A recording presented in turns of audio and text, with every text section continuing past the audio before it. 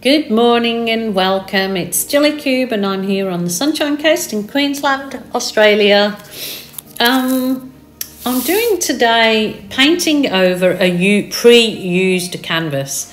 I've been asked that question so many times that I thought, well, just do it in front of you. I have painted over pre-used canvases before and I get mixed results. Sometimes they work perfectly and don't crack, and then other times they crack.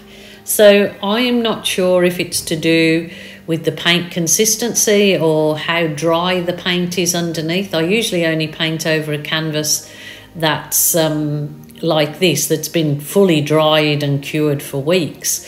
But I guess if you tried to paint over a canvas that was a little bit damp, then you definitely would get the cracking of putting the other paint on top. So I just wanted to reuse this canvas to do something in patriotic colours. So red, white and blue are patriotic colours to Australia, to the United States and to United Kingdom. So I guess that, it's a shout out to all of us to our great countries. There is plenty of other great countries out there, and I guess I will be having a look at the flag colours of other countries so I can do the colours in other countries too, colours of their flag. I'm not doing a flag, so what I'm doing today is puddle pouring, is a puddle pour and then a blowout, and seeing if I can get a complete blowout of a kind of a flower-y looking thing, but just with my ordinary paints, which are the global impasto paints, mixed with the pouring medium that I've got listed underneath this video in the drop down box. And then the last bit of paint that I put on top, which is this one, is my pre-made up it's Amsterdam white with Floetrol in it. Just more than likely to help me with a really lacy, selly look. So I will let you watch as this progresses and see what you think. So it is a test.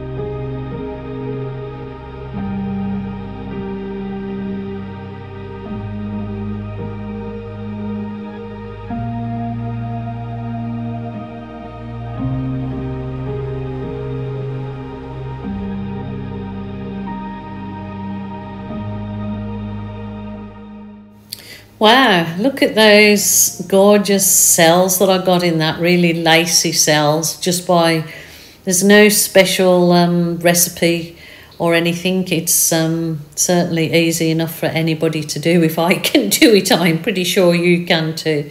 And it blew out beautifully in those patriotic colours. So yeah, definitely think that I'm onto a little idea that I would like to do other countries' colours in a pour too. So I'll be checking on the flags colours of other countries to do pours in those in the coming weeks. I guess would be something different for me to do. So if you have got a country that's got certain colours that you would like to see me do a pour in, please let me know in the description, well, in the comments box below. That would be interesting. So, and I'll keep the colours noted and try and do a few pours of patriotic pours, I'll call them. So there you go. But I had so much fun just fiddling with this, doing those little skewers, swizzles out and the curly middle. But of course, you know, nothing ever looks quite finished with me without my next embellishment.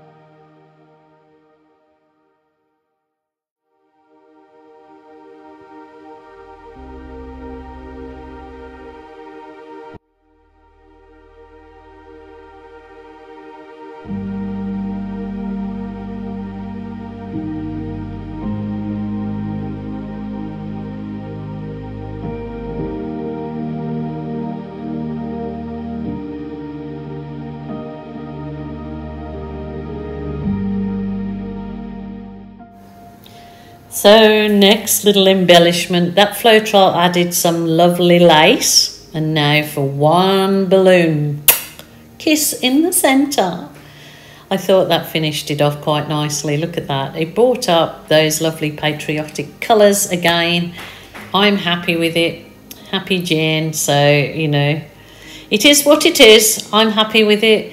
And I'd love to do some in your country's colours. So if your country is not red, white and blue, let me know and we'll see what we can do in the coming weeks. So thank you all for joining me.